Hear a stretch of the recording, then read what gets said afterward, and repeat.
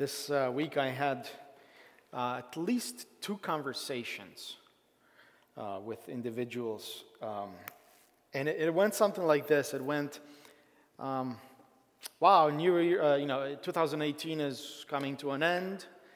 19 is right around the corner. Any regrets? Well, that's a loaded question, right? I remember driving with an individual, and we're in this very fancy car, very, very fancy car, and the gentleman said, no, I have no regrets. I said, really? No regrets? Really, at all? Wow. I have tons. I have tons of regrets. But when you think of regrets, you think the movies sometimes tell us that we should have no regrets. I can imagine the movie scene with, the rugged leading role saying, I have no regrets after a long life lived. And yet, I wonder how realistic that is, because I have tons of regrets. Regrets from growing up, regrets from yesterday, regrets from even this morning. Just life is like that. Life is like that. And I think it's very important as we look into 2019 that we take a little checkpoint and we start thinking about that. See, with regrets, it's one of those things, regrets can gnaw at you. They can keep you up at night. You can have sleepless nights with all sorts of regrets. I remember there was this one night when I just couldn't go to sleep, and this stupid thing that I did, I was like just coming back, and I'm like, oh, really? Come on, I need to get to sleep. They can gnaw at you, just. Well, and regrets, by the way, are very different than lessons learned. Right? Sometimes if you're in a work situation, you do something, and then after the entire project, okay, let's get together. What have we learned from this? What's the right? Or with your young ones, sometimes they do something, they break a vase, who knows what, and you bring to it. Okay, now what did you learn from this little Johnny? So regrets is very different than lessons learned. Lessons learned are good because we're going over it, but regrets, man. Regrets can paralyze. Regrets can be one of those things that you're faced with, and all of a sudden you're like deer in the headlights, and you feel like I can't do a thing. I'm numb. I can't engage. I can't even get up. I can't even get dressed in the morning because I have so many regrets. So regrets can paralyze, but you know what? Regrets can also motivate. Regrets can get you going. It's like, I'll never do that again. And then you start thinking about that one thing that no, never again. I'm not going after that again. So regrets can either paralyze or motivate. So I think it's very important right now at this New Year's, as people make New Year's resolutions. Do you guys do that? I know the world is split. Some people are, no, don't make any New Year's resolutions because you can't keep them anyway. And there are others that said, no, you should have at least something. I don't know if you guys heard the commercial on the radio. The gentleman comes on and says, maybe I'll spend some time with some people, and maybe I got to stop doing some things and start doing some others. And they're like, wait, that's sort of generic. Well, can't anything. I'm perfect. And you think, really? Wow, are we that self-focused in our society? But New Year's resolutions, we're making them. Some people are making them. I don't mind them. I like to start thinking, okay, what do I want different in 2019? What do I want to be like? What do I want to do? How do I want to think differently? And because of this kind of transition between 2018, 2019, I think it's important for all of us, myself included, by the way, it's important for all of us to handle regrets properly. See, because regrets not handled properly have a way of coming at you, and it's almost like that a metal door that you decide not to scrape the rust off, and you decide just to paint over the rust. It's coming back. The rust will come back. So I think regrets are a little bit like that. Or it's like the mold in the basement. They say, well, let me just paint over it.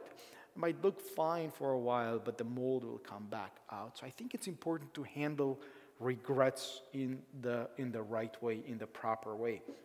Especially now that we are in January starting our 21 days of prayer. We're starting that in January. It's a good way to recalibrate, to start thinking about how do we start. And it's starting. It just feels right to start with prayer. It's something that I think will help us in 2019. And in the slide, you can actually see that there's the verse, the prayer of a righteous person is powerful and effective.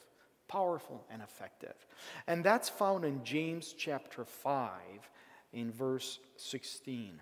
And by the way, earlier on when I welcomed you, I read from the first part of James, James chapter 1.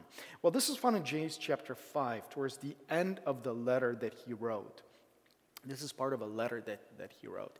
So I thought it would be very important not only to look at this verse, but to look at the entire James chapter 5, to sort of understand the context of this verse and see if it can help us with our regrets question. So, let's turn with me, please, to James chapter 5. If you have your Bibles with you, there's some Bibles in the pews. I believe those in the pews are the NIV version, New International Version. I'll be reading the same. And while you're looking at James chapter 5 or looking to find it, by the way, if you have electronic Bible like mine, I'll pull it up. It's really easy. Search on it. Grab your phones out and grab your Bibles out. By the way, if you are joining us via video, a welcome to you. It's fantastic that you have chosen to spend this time with us. And participate in the life of the church, not just virtually via listening to a message, but participate in our social media and interact with us, interact with the body that way. All right, James chapter 5. And let me read these verses to you. I'm actually going to read the entire chapter. You'll see it's in 3 parts. James chapter 5, starting with verse 1.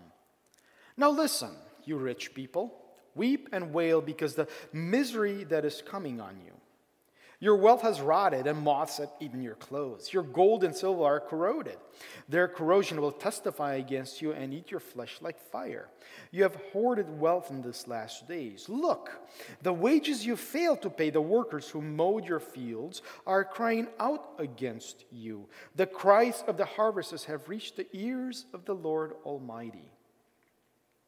You have lived on earth in luxury and self-indulgence. You have fattened yourselves on the day of slaughter. By the way, the day of slaughter is also the day of party. That's when they slaughter the animals. So the day of slaughter is a phrase that says it's the party day. So you have fattened yourselves on the party day. You have condemned and murdered the innocent one who was not opposing you. Verse 7. Be patient then, brothers and sisters, until the Lord's coming. See how the farmer waits for the land to yield its valuable crop, patiently waiting for the autumn and spring rains. You too, be patient and stand firm, because the Lord's coming is near. Don't grumble against one another, brothers and sisters, or you will be judged. The judge is standing at the door. Brothers and sisters, as an example of patience in the face of suffering, take the prophets who spoke in the name of the Lord. As you know, we count as blessed those who have persevered. You have heard of Job's perseverance, and have seen what the Lord finally brought about. The Lord is full of compassion and mercy. Above all, my sisters and brothers, do not swear. Do not swear by heaven or by earth or by anything else. All you need to say is a simple yes or no. Otherwise, you'll be condemned. Is anyone among you in trouble? Let them pray. Is anyone happy?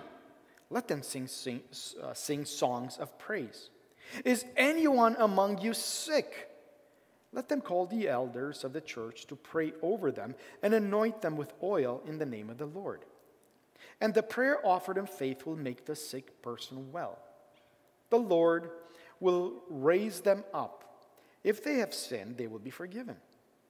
Therefore, confess your sins to each other and pray for each other so that you may be healed. The prayer of a righteous person is powerful and effective. Elijah was a human being, even as we are. He prayed earnestly that it would not rain, and it did not rain on the land for 3.5 years. Again he prayed, and the heavens gave rain, and the earth produced its crops. My brothers and sisters, if one of you should wander from the truth and someone should bring that person back, remember this. Whoever turns a sinner from the error of their way will save them from death and cover over a multitude of sins. Friends, let's pray together. Lord, I thank you for these words. I thank you for James writing them down, and I thank you that they have been preserved to us today.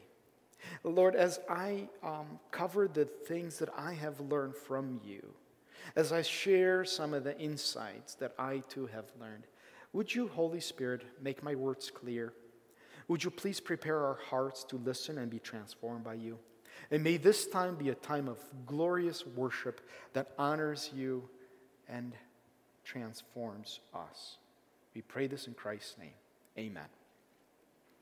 Okay, so when we look at James 5, there's really 3 parts to it. And if your Bible has these 3 sections, you sort of know what they are. The first one starts with a warning and perhaps an accusation. And, is it useful to start with a warning or an accusation here, as we finish 18 and start 19? Perhaps. Because, see, consider regrets. Consider the regrets. As you think about the regrets that come to mind, my question to you is this. Are you noticing any patterns? Are you noticing any common threads about regrets? Well, that might be an interesting exercise to go through personally, because I actually went through that, and I started writing down some of these regrets. And, I took a little scratch piece of paper, and I just started writing things down. And you know what I noticed? I noticed that there's a pattern. I noticed that my regrets tend to multiply, or there were more regrets when I was in a selfish state of mind. When I was self-focused and I started thinking only of myself, I started doing things that I regretted. And when I started thinking about others and being others-focused, love-oriented, love-focused, I had less regrets. And perhaps that's that first section of our James chapter 5. In James chapter 5, if you notice, especially verses 5 and 6, it really talks about selfishness. It really talks about having a self-indulgence. Now, I know it's sort of mean to talk about self-indulgence and overeating right after Christmas. I know that, and I apologize. Because you know what? I probably did it too. No, okay, let me rephrase that. And I probably did it. I did it too. But when you think about food, or when we think about self-indulgence, we think of the people that, spend all those things on themselves and are mean to other people, but we don't think of self-indulgence as going somewhere and saying, whoa, let me just party, and not think of anything else. See, I wonder if there's a little bit something there to be had. I wonder if there's something for us to take away with us today, this morning, and say, you know what? That's self-indulgence. When I start thinking self, maybe that's not the best. Maybe not the best. Now, in all fairness, in our society, self-indulgence, we have a way of talking about it or covering it up in such a way that it doesn't sound so bad. We talk about comfort. We talk about providing for the family. We talk about things like me time. Have you had me time? I had a conversation with somebody who said, well, Pastor, I can't come to church because I need my me time. I'm like, oh, all right, great. Have your me time. It's acceptable in our society to have me time. at the expense of other time. It's also, we talk about, you deserve it. You deserve it. I mean, how many times do we, all right, imagine this. You go out shopping. It's Christmas. You go out and start shopping for other people, and all of a sudden you say, ooh, I could use that. Did it. Been there, done that. All right. So I go out shopping for my wife, for example, and I end buying her like one or two things, and I buy myself 5 things. Like, wait a minute, that just just doesn't seem right. It's a little bit of self-focused, isn't it? Self-indulgent. So friends, in our society, the current, the push, the trend, the river that takes us along this me time, this comfort, it's taking us down the path. And I think the Lord is saying, no, swim against it. Swim against the me time. Swim against that self-indulgence.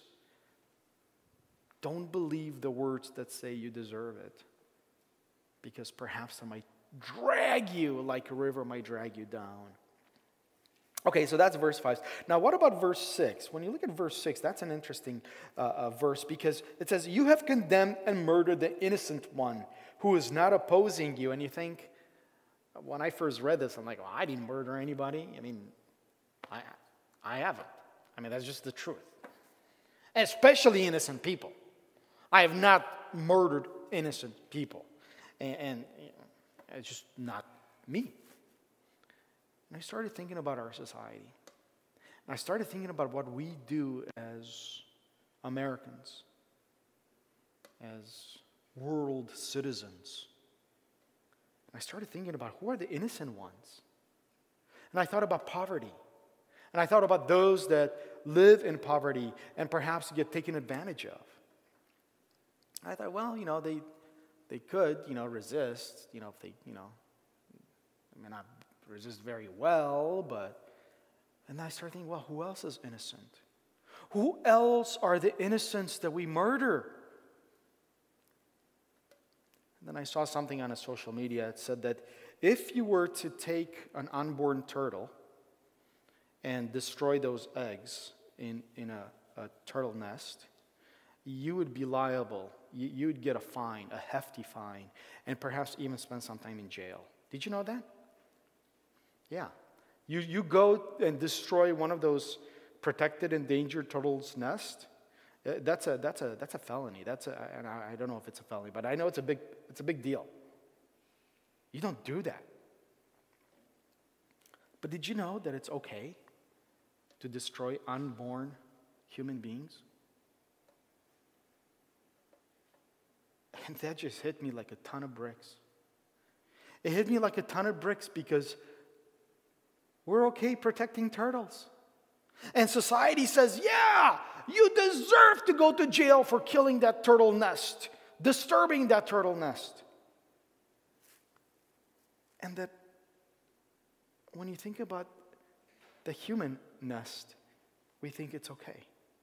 We think it's okay to spend the money that is required to destroy human beings. Regret? Yeah. And when I started thinking about all the complexities of that issue, I mean, there's so many complexities and there's so many layers. There's social layers, there's family layers, there's political layers of how do we protect the unborn, those unborn human beings, not just the turtles. I love the turtles. I think they're fantastic, and we should. And when I consider the complexities, I ended up with one question, and that is, can I fix a wrong by doing wrong? Can I fix something that was wrongly done? People talk about, what about rape situations? What about all the... Well, that is wrong. That is evil. But can I fix that evil? Can I fix evil by committing evil? And it hit me like a ton of bricks in this regrets meditation that I started thinking about in this verse. So I think verses 5 and 6 speak to us as a warning, as us thinking about it. How do we swim against society? How do we go against the river that takes us down and saying, yeah, you can go ahead and be self-indulgent. And you know what? It's okay because it's all about you. Who cares about anyone else? Who cares about the innocents that we should be protecting? But we can't fix a wrong by doing wrong. Well, and then the second part, the first part is a warning. The second part is an encouragement. In verse 7 in our text starts with two words that I tell myself all the time. Be patient. Do you think you can tell you that to yourself sometimes? Be patient. Be patient. Be patient. See, patience is a wonderful thing, especially when you consider eternity. Eternity is a long time. And whatever is bothering us now is just a tiny, tiny, tiny little bit in the scheme of eternity. Eternity is a long time. Be patient. Now, there's a difference between generic patience. Yeah, I should have some patience. And there's a difference between that and patience in suffering. And this second passage here, starting with verse 7, talks about being patient in suffering. See, when patience runs thin, do you know what happens? All right, so imagine yourself. You're doing fantastic work, and you're doing great things. You're celebrating Christmas. You're, going partying, or whatever you're doing. And all of a sudden, something happens, and things are not settled anymore, and you were patient when you're comfortable, right? But something irked on you, and all of a sudden you're like, the fuse got shorter and shorter, and all of a sudden you feel that the patience is so thin, and it's like, stop, and you become a little porcupine. And others around you become porcupines, and imagine porcupines trying to give each other hugs, and that's what happens, and all of a sudden patience is running thin. Well, in the midst of patience running thin, we have verse 9. I love verse 9. Here's what it says. Don't grumble against one another, brothers and sisters, or you'll be judged.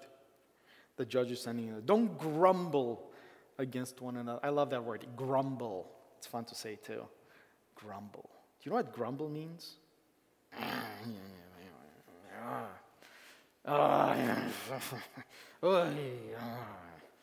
That's grumbling. You're rolling of the eyes. Oh my goodness! All right, if I could just, right? The old joke is the old married couple grumbling against each other. I mean, read Peanuts or whatever other cartoon. It's grumbling. But you know what grumbling makes me think about? What grumbling makes me think about is communication gone awry. Communication that is not helpful, bad communication, improper communication. Grumbling, by the way, the word, when you actually go into the original language, has the connotation of holding a grudge. Holding a grudge. Well, if you only knew what that brother or sister of mine did.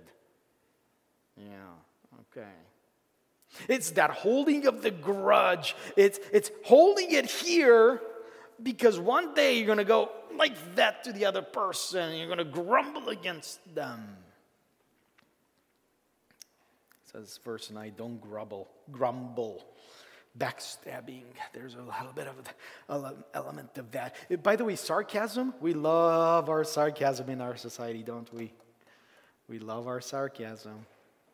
But I wonder how helpful sarcasm is in proper communications. I've done it. Man, it feels good when you say it, don't it? And then you go, man, really? Why did I do that? And unfortunately, I do that with the closest to us. Closest coworkers, closest family, closest friends. Verse 9 says, don't grumble. Why? The encouragement is to be patient. Be patient. Well, how do you do that? Well, so you have the warning up there, okay? Then you have an encouragement, and now we get into the third part, which is some practical suggestions. Very practical. Very practical. So look at verses, let's see, what is this here? 13 and 14. Let me go there myself. Very practical. Verse 13. Is any among you in trouble? Any of you dealing with some trouble right now? Okay. Let them pray. Is anyone happy? Happy? Yeah? Good day? Yeah? Well, let them sing songs of praise. Is anyone among you sick? I know some of you are sick. You're sick? What do you got? I know there's several people that have called and said, "Oh, Pastor, I'm sick. I can't come today." You're sick? Look at that. Let them call the elders of the church to pray over them and anoint them with oil in the name of the Lord. By the way, folks, here we have 3 very practical ministry. Trouble? Well, that's ministry of rescue. There's so many people around us in trouble. We got to have a ministry of rescue, a ministry of engaging those people that are in trouble and helping them. Happy? Yeah, we got happy people around us. Why not? We're happy sometimes. So we got to have a ministry of celebration. Why not? By the way, the dialogue cafes that are happening right now, by the way, if you're not in a group of dialogue cafe, those are the groups of individuals here from the church. They get together just to have a meal and just to hang out. Very simple, very low commitment level. So the dialogue cafe groups, that's a ministry of celebration. Why? We talk to each other. We have a meal. We laugh. And are you in trouble? No problem. There's a ministry of rescue. Hey, how can I help? You need help to go in the attic? No problem. Oh. And the last one, sick. There's a ministry of healing. We all have to heal each other. There's a healing that takes place when we engage with each other. And then, of course, we get to our verse that is our 21 days of prayer highlight verse. The prayer of a righteous person is powerful and effective. By the way, every Wednesday in January, we're going to get together here at 6 o'clock. We're going to share a meal together, and then we're going to go by the prayer wall. We're going to pray. We'll open up the sanctuary, and we'll come and let's pray together. Maybe we'll have 2 or 3 people praying together, or maybe we'll have more people praying together. But every Wednesday at 6 o'clock, we're going to get together right here just to pray, because the prayer of a righteous person is effective. Okay, so right after that, in verse 17, I picked up on this example. Elijah, who was a human being, even as we are, he prayed earnestly it would not rain, and it did not rain on the land for 3.5 years. So I started thinking about this earnestly stuff. How does Elijah pray earnestly? And I had this vision in my head of earnestly, where like every minute you'd be like, "Oh Lord, you got it," and very earnest, and just over and over, and I'm thinking, boy, is that what this means? So I geeked out a little bit, and I went into my Greek and started digging into the language itself. And by the way, the text was originally written in Greek. So I'm doing all this word study, and I'm looking, and I'm thinking, wait a minute, I don't think that's what it's intended to say, because when it says prayed earnestly, Elijah prayed earnestly, the word prayed and the word earnestly, it has the same exact root. Has the same exact root. So it's the same word with different endings. It's almost like there was one translation that I read, there was an American translation, that they tried to say it, Elijah prayed with prayer. And I'm like, you know what? That's actually closer to what it's trying to say. It's the same word, prayed with prayer. Pray. It's the same word, prayed earnestly. So I'm thinking, how does that happen? And I started reflecting and meditating on it, and I wrestled with this almost the entire weekend. Like, how do I understand this? And I think it's something like this. I think Elijah prayed. He went through all the motions of prayer, meaning he probably closed his eyes. I don't know. He probably raised his hands. He entered into a method of prayer. But as he did so, his prayer was a prayer to God. And it was a prayer that didn't just end at the ceiling. Somehow that prayer was to God and it was earnest. Maybe repetition is that earnest. But there is something to be said for a prayer that goes beyond just the motion of prayer. A prayer that is meant to God Himself, where we bring our petitions, we bring our requests. And those requests are, sometimes human being requests. I mean, I cannot tell you that my requests to God are all perfect. There's, the good old song, country song of thank God for unanswered prayers. I can tell you, yes. I'm glad that the Lord didn't answer some of my prayers. So there's this on one hand, this desire, this wish, these requests made to God. But the earnest part has something to do with seeking. It has something to do with a desire to find God's way. A desire to search. So on one hand you say, well, Lord, this is my request. Here it is. But the second part, the earnest part is it's almost like an investigator saying, I desire to seek the Lord's way. I desire to look for what He's trying to do. And there's this constant seeking for, Lord, what are you doing? Where are you moving? What is your Holy Spirit doing? Because I want to be there. I want to be carried by that river, not the world's river. I want to swim against the world's river, and I want to find your Gulf Stream because you are moving in such a way. And as I bring my stuff to you, I am hoping to align myself with where you're going. So the earnest part is something that you're looking for.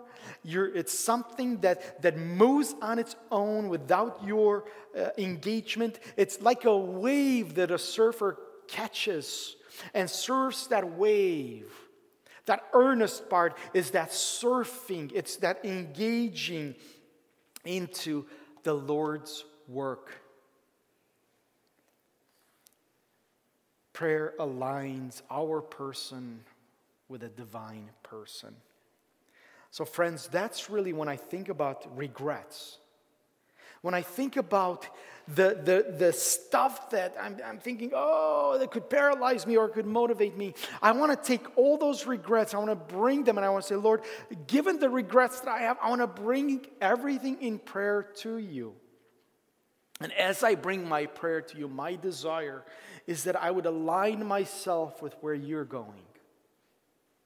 I want to align myself with your Gulf Stream so that my regrets get tossed into that stream and are being taken and are being handled. And you somehow will make everything work together for us and for your glory.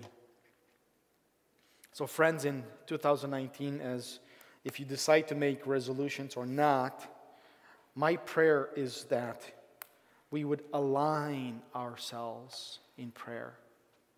These 21 days of prayer, we would not only bring our petition and our prayer requests, but somehow we take these prayer requests, we toss them up into the heavenly stream and say, recalibrate us.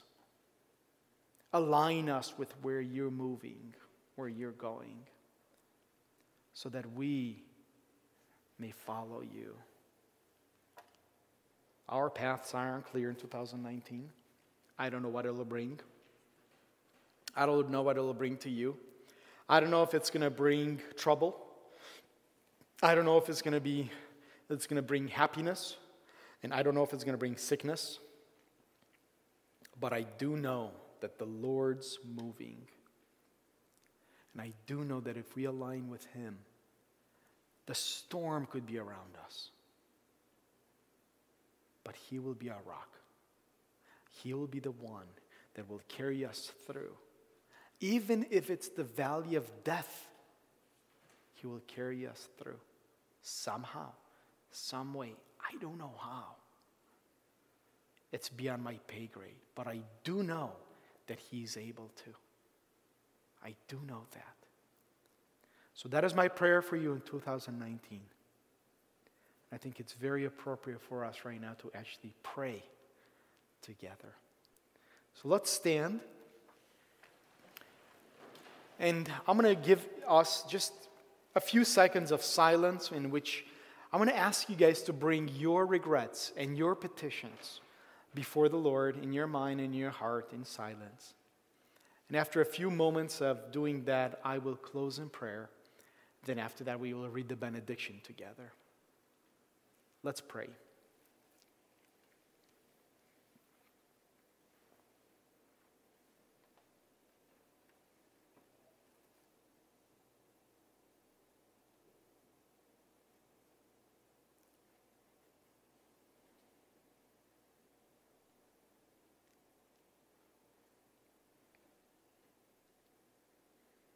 Lord, Father, in spite of our human frailty, somehow you make things happen and you bring things around us that point our way to you. Thank you for that Gulf Stream, that heavenly Gulf Stream that moves and engages. Thank you, Holy Spirit, that you work in this world in a magnificent way. We desire that all our loved ones, all the people that we know, this entire community, they would be drawn to you, they would be somehow be brought to you, that we would seek you, you would seek your movement and bring our requests to you and surrender ourselves to where you take us. And Father, you know our regrets. You can see the hearts and the minds of every person here. You can see the hearts and the minds of every person listening to the words via video. And yet, Lord, you love us. You can take those regrets and you can transform them into jewels in our crown. You can transform and redeem in a miraculous way. And Father, that's what we are asking you to do. That somehow you'll take our frailty, and in the miracle that you are, that you make things as they ought to be. And we look forward to that. We look forward to the day when all things will as they ought to be, ourselves included, our loved ones included, our neighbors, our co-workers, this whole world, this whole created universe will be as it ought to be. And we thank you for that redemption. We thank you for the wonderful things that you have planned for us. And we trust you, Lord. We trust you with 2019 that's coming up. And we put all our plans and thoughts and desires in your hand. Give us the heart to seek you and to obey you. And we pray this in Christ's name and by the power of the Holy Spirit. Amen. Let's read together the benediction on the screen. Go forth into the world in peace. Be of good courage. Hold fast to that which is good. Render to no one evil for evil. Strengthen the faint-hearted. Support the weak. Help the afflicted. Honor all people. Love and serve the Lord, rejoicing in the power of the Holy Spirit. And the blessing of God Almighty, the Father, the Son, and the Holy Spirit be among you and remain with all of us forever. Amen.